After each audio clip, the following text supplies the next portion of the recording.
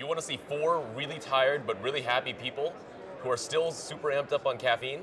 We did when we talked to the hackathon winners from Tuesday night.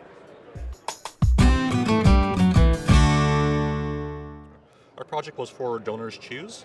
Basically, our project allows people to access the data that they have, both in a very simple graphical way to just kind of do a simple analysis using a graphical query builder. And we also have the ability for power users to go and export the data into their own EC2 instance, augment their data with their own data set to do more complex analysis. We used Amazon Data Pipeline to do some of the orchestration for getting the data that the Donors Choose currently has. Then used Redshift to do the main data storage for kind of a read-only access for the data.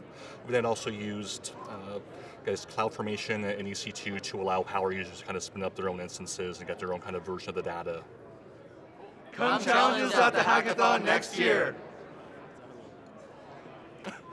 Only 500 takes.